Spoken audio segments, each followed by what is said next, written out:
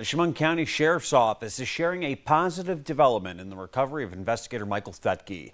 After 2 weeks in the hospital, Theetge will begin the next phase of his care at a rehab center in Rochester.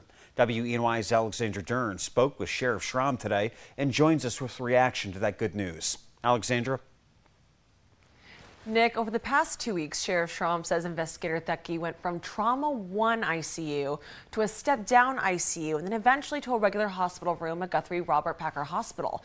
This morning, Theetge left Robert Packer Hospital in a medical transport to Rochester to begin the next phase in his care. Sheriff Schrom says Theetge's loved ones, his medical team, and his brothers and sisters in law enforcement from all around the Twin Tiers are in awe of him as he shows strength and determination after suffering a skull fracture and a brain bleed in the line of duty. The sheriff says Theetge still has a long road of recovery ahead of him, but he continues to improve.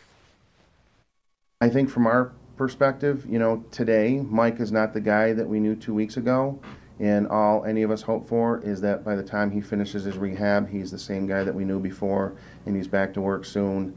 And we're going to hold on to that and trust that that's going to be the ultimate outcome. Sheriff Schrom says investigator Theetge's wife Patrice and his 2-year-old and 5-year-old sons are pulling for Dad. The family is just blown away. I don't think there's been a day that's gone by that they have not expressed in some way or another how incredibly touched they have been by all the support, not only from his brothers and sisters in the law enforcement family, the attention of the medical professionals toward him, and probably even bigger than any of that is the community. Sheriff Schrom continues to thank the Theetge's medical team for the care that he received and the whole community for their ongoing outpouring support. Nick. All right, thank you for that update, Alexandra.